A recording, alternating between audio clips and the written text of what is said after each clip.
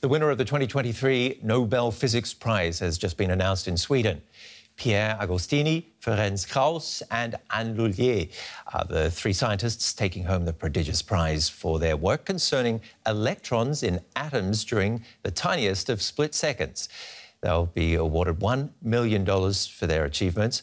The Nobel Prize announcements will continue with the Chemistry Prize and Literature Prizes this week and will be rounded off with the Nobel Peace Prize announcement on Friday.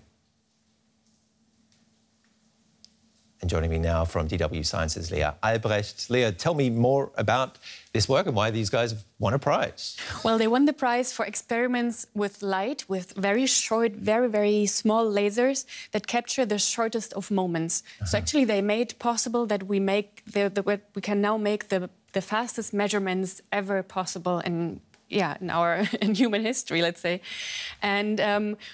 They are dealing with attosecond physics, and attosecond is a very tiny fraction of a second. If you compare it to, well, let's say, a second behaves to the age of the universe. Like a second is a fraction of in the age of the universe, and the same the same applies to an attosecond. Is the same to a second.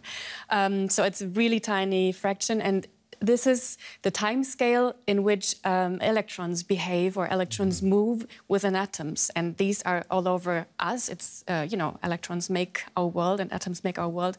So now we are able to kind of observe what electrons do, how they move. And yeah, this gives us insights into chemistry on an electronic basis.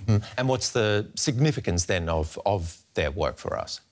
Well, for now, it's really basic research. It's very, it's basic science, and it gives us new tools and new ways to observe the microcosmos, let's say.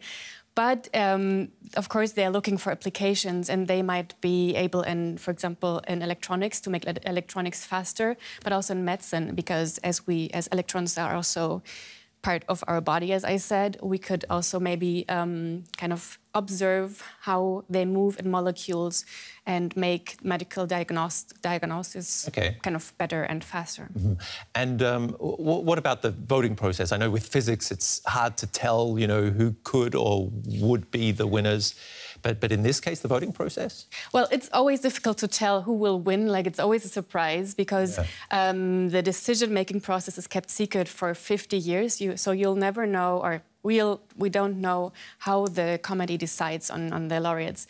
But we also see that now Anne Lullier is the 5th woman since 1901, since the prizes began, and out of 224 laureates. For 5 women out of 24 laureates. That's a discrepancy. So, so we see there is a lot of kind of imbalance still in the decision process. So many great women in physics and chemistry having made so many discoveries throughout the years. That's right. I mean, it's a historical kind of, it's historical reasons, of course, beginning in 1901. Back then, there were less women in sciences, but we can also see an imbalance in the nationalities. Like, more people are voted for coming from the Western countries, the Western world. So we see that, there is some critique towards the decision process, but in the end, today, 5th woman won. So good to hear. Yeah, we can see maybe some process towards a better future. Good to have some good news as well to tell our viewers. Leah Albrecht, thank you very much for coming in and breaking that story down for us.